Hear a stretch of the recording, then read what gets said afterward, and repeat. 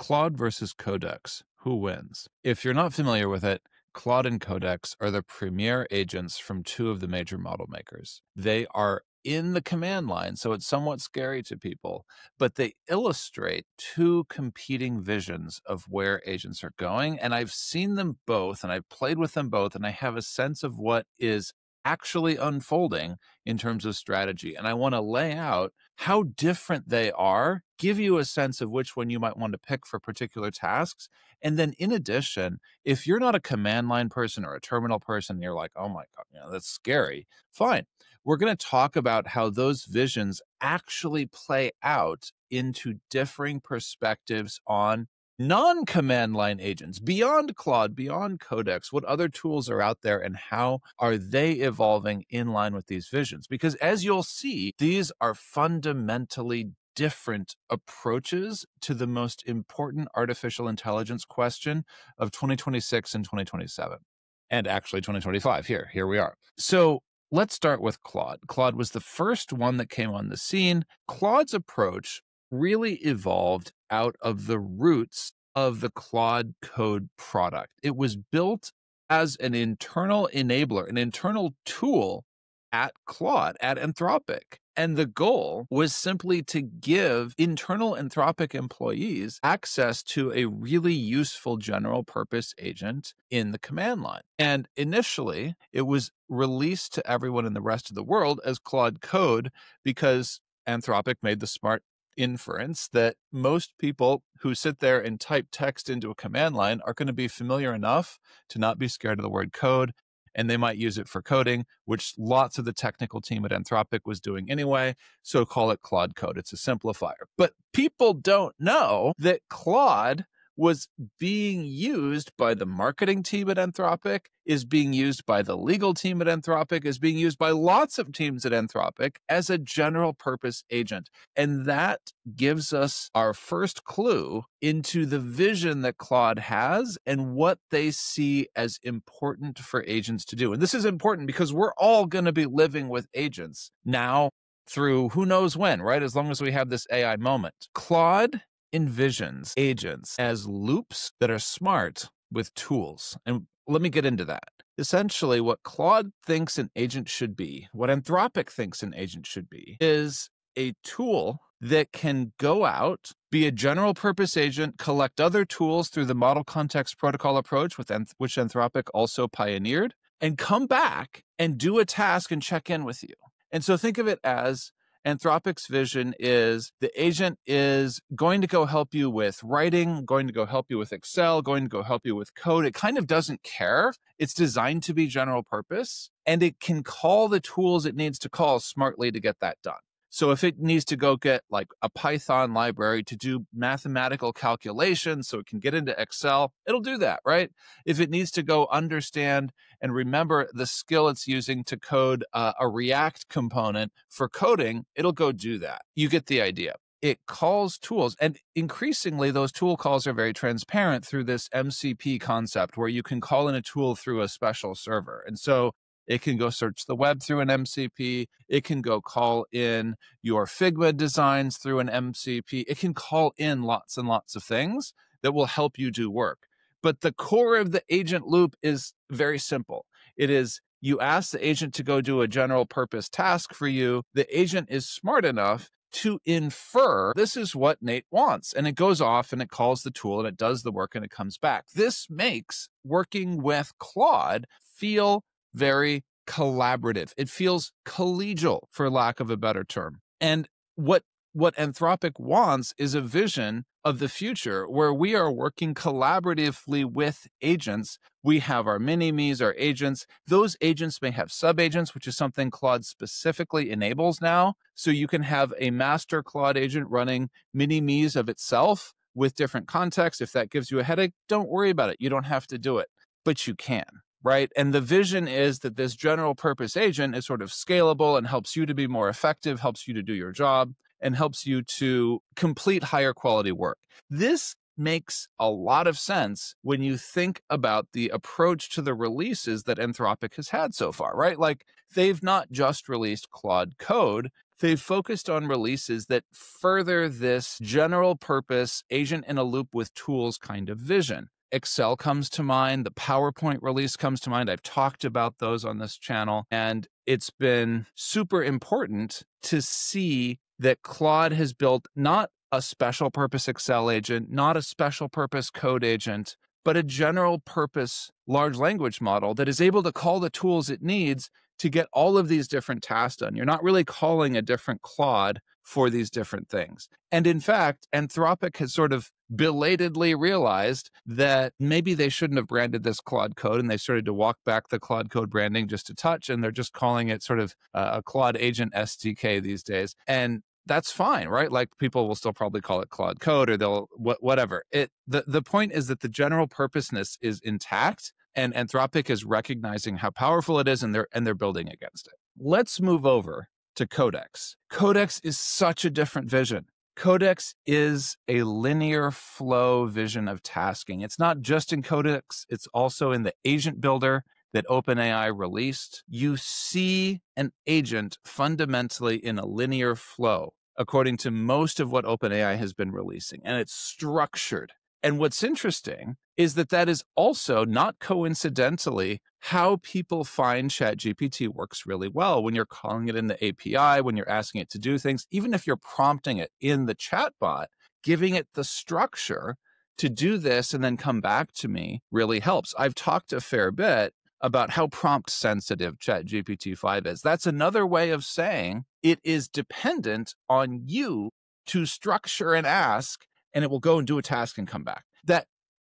And so you might think, oh, is that a loop, Nate? Are we saying the same thing? It's not. It's not, because a ChatGPT workflow, whether it's the agent builder or whether it's the way you think about Codex, it's framed as beginning and end. It's framed as a line, not a circle. And I know that sounds silly, but it matters a lot, because Claude feels like and acts like it's always on, always in a loop, being your general assistant. Codex, and even a lot of the ChatGPT-5 conversations I have in the chatbot, is much more task-oriented. It's in line with that agent builder vision that they outlined at Dev Day this week, where it needs structured context, a prompt, maybe an input like a document, and then it's going to go and do the task and finish it and get it done correctly.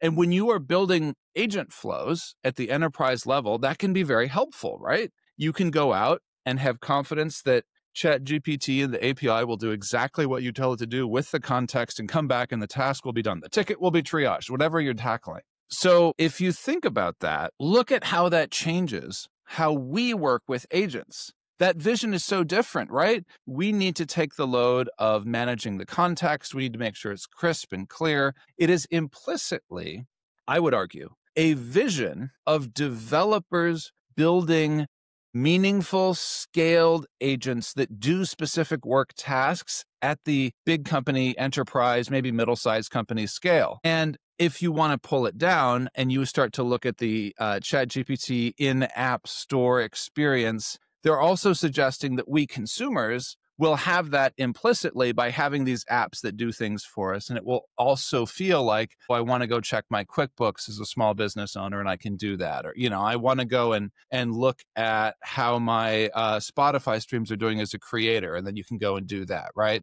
Fine. The point is that the task is what matters, and accomplishing the task is the definition of success for the agent. Whereas at Anthropic and with Claude Code, it feels more like working together and getting stuff done over time is the purpose. And we are building a collaborative relationship with Claude Code, and Claude Code does many things for us. I think that shows up a bit in the way responses come through. I have given identical asks to Claude Code and to Codex just to see what would happen. And what I find is that Claude Code tries to take that general agent in a loop with tools approach, where it will throw multiple tools at the problem. It will come back with a thorough analysis of the problem. And I intentionally made it a very open-ended analysis prompt. And it will give me a really full readout. And Codex is going to take the approach of, this is a task I need to get done. And it will come back quickly, token efficiently, and it will give me a pretty much correct, but extremely short and succinct analysis. This is why Codex is leaning on some custom modeling of GPT-5, that particular command line interface. If you're typing in the terminal to Codex, it's not GPT-5 vanilla. It's a special model. It's a special model that's designed to be token efficient with specific problems. And so in this case, when I gave Codex the analysis, it came back and it was like, oh, I don't need a lot of tokens for this. I'm just going to give you exactly what you need. And it was like 15 lines, right? And Claude Code came back and it was like 8 pages. People think about that from a token consumption perspective, and that can be very helpful, right? If you're doing this hundreds of times, as Codex is often envisioned it, that they envision this working at big company scales, that's super efficient, right? I get exactly what I need. I don't need anything more. And then the other side of Codex kicks in if you have a very difficult problem. If you have something where you need Codex to work independently for a long period of time on a very hard problem, especially a coding problem, it's a specialized agent for coding. It will go against that task and it will solve it. It's sort of like it was designed specifically to target high impact coding problems in large code bases at enterprise scale. But it all keeps coming back to Codex being designed along with the rest of the ChatGPT agent vision as we give the LLM a task and it goes and does it and it accomplishes it. And there's an endpoint to that. I think this is really important. I think it's important not just for whether you pick Claude or Codex, which we'll get into. It's also important for how we think about how we want to collaborate with AI going forward, because we have to kind of pick a vision that we want to sign up for, and it leaks into the rest of the agent ecosystem. So if you want to pick Claude, you're sort of voting for a future where you want to collaborate with AI almost like a peer, and you want to be able to give your Claude a number of different tasks to go after during the day, and it will pick up the tools it needs and it will go get them done and come back. That is very broadly the vision that we are starting to see come together from Anthropic. On the other hand, if you are someone who's like, no, really, I need to build production systems. I need to make sure I have exactly what I need for this agent. It needs to be done correctly every time. I cannot fool around with, did the Claude code come back with the right 8 pages of analysis or not? It must be correct every time. I want, for lack of a better term, more deterministic intelligence. Fine. That's fine. At that point, you need to sign up with Codex. You need to sign up not just with Codex, but that's something that implies an agent builder world, right? Where you are deterministically saying, this is exactly what I want and I want to get it done. I'm not here to tell you which is better or worse. I'm actually here to give you a sense of the underlying agent vision so you can look at it and say for yourself, this is what I need for my tool set. The agent market is so big, it is absolutely possible we have multiple winners here, right? We have Codex winning maybe for enterprise workflows and for highly deterministic workflows where you need to get it right every single time, or for workflows that are extremely complex and accomplishment looks like solving this really tricky bug in this really particular place. And then you may have a winner with Claude, where Claude is a general purpose agent that works really effectively for you. And different people will have different opinions on that.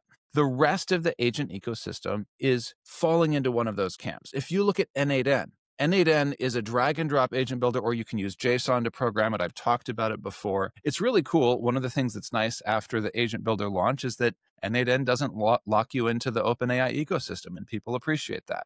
Well, it still has the same vision of the agent that OpenAI has. They go and they do a task and they come back. They go and they do a task and it's accomplished, right? It's not an ongoing conversation. It's not an ongoing general purpose piece of work. They go and get it done and that's it, right? You can grade whether the agent got it done correctly or not with N8N and with any of OpenAI's agents. And there are others too. Lindy.ai comes to mind, very consumer focused, but the agents do things and they either do them correctly or incorrectly, and then it's done. It's a linear flow. Whereas there are others who are building much more collaborative agents. And what's interesting is that they're not just for work. Like what's interesting about Anthropic is they're going after the working world, but some of the people building agents not in the working world are adopting a very similar approach. So as an example, the Tolan AI companion has taken off in the last couple of months. It's not a working thing. It's an always-on AI companion you can talk to. And it feels very much like a sort of general purpose conversational agent. Except in this case, the agent's job is not to operate tools and build you Excel files. The agent's job is actually to call upon its internal resources and be an interesting conversational partner. And so Anthropic has picked the harder version, right? Like they have to get the tool calls right. They have to sort of build the outputs and come back to you. But the loop is there. It's always on. It listens. It comes back. The loop is there. We are going to see a great split in 2026 between people, enterprises who want to have general purpose conversational agents that run sort of always on, and they're calling tools and they're able to accomplish multiple tasks for you, like Claude Code, and a specific vision of the future that is all about deterministically, intelligently solving hard tasks and being able to say done, a linear vision of the agentic future. And that matters a lot because it shapes your and mine day, right? Like, is my day going to be working with Claude Code and sort of collaborating together? Is my day going to be defining a bunch of very specific accomplishments that I need to get done for Codex? We're going to all find out together. Enterprises are going to pick different sides. People are going to have strong preferences. But at least we should understand what the stakes are, right? Like, we should ladder back and not just look at what happened with Agent Builder, not just look at, is Codex good or bad on its own, but actually understand what are the competing visions of our future, of the agentic AI future, and which do we want to sign up for? So I'm going to do more of a deep dive on Codex soon. I've done some on Claude Code. I wrote a guide on how Claude Code can help you as a non-technical person. But if you are curious about which to choose, I would invite you to ask yourself, how do you want to spend your day? Do you want to evolve the task together with the AI, more of a Claude Code approach, and work organically back and forth? Or do you really need the precision and you're willing to do the structure that gets you a Codex-like experience? I think those are underweighted reasons to pick one or the other. I think most people are asking which is the better coding agent per se, but I think that's kind of the wrong question because it's going to go back and forth and you'll have to look at SWE bench scores and argue over which one is better for which code language, etc. It's more interesting to say these trajectories are fundamentally different. Which one do I want to sign up for? What's your agentic vision of the future?